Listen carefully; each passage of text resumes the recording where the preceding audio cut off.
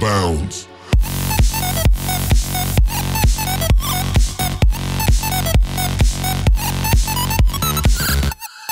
What is up, guys? It is KennyPro7th here, and we got a new Black Ops 3 informational video for you guys today. And today we are going to be talking about Black Ops 3 will not support cross-platform between PC and Xbox One.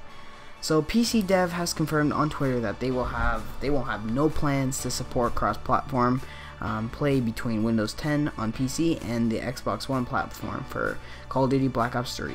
Windows 10 is set to launch on July 29th, which is in a couple days. Well, not in a couple days, but like a week from now. So, well, when this video is coming out, but so it's one of its features of Windows 10 is that it allows cross-platform, which is awesome. But PC Dev says there's no plans at this time. So I'm gonna read you the tweet on screen here. So Blake Travis, he's the one who tweeted at PC Dev and said, in Windows 10, cross-platform gameplay between PC and Xbox One will be possible. Is this something that BO3 plans to take advantage of? ? And PC Dev said, we have no plans to support cross-platform play at this time.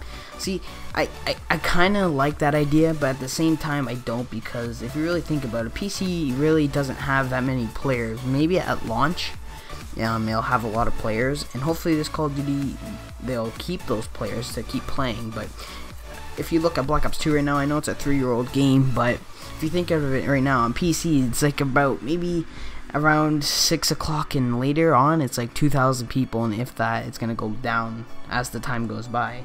So like once it's like 11 o'clock, it'll go down to like 1,000, and really it's not enough players. Sometimes I can't even find a match, which is kind of sad. So at one thing, it would be good if PC cross-platformed with Xbox, because if you think about it, PC would have like 400,000 people on it now. It's like, it's all together now. We got more people to play with now. That's what it'd be good. That's only one pro, but then there's starting to be more cons, which would be stuff like PC would have more of an advantage than Xbox, because maybe the mouse sensitivity, the FOV, stuff like that maybe would be different.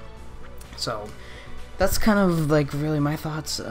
It would be great, but at the same time it'd be bad, because Xbox players would probably have a disadvantage and stuff like that. But that is a cool functionality that Xbox has, but PC Dev has confirmed that it's not going to cross-platform. So at one part I'm kind of sad, and sometimes, and it's like half and half, so I can't really say anything. But anyways, guys, if you guys enjoyed the video, leave a like if you guys enjoyed, and I'll see you guys all in the next video. Bye.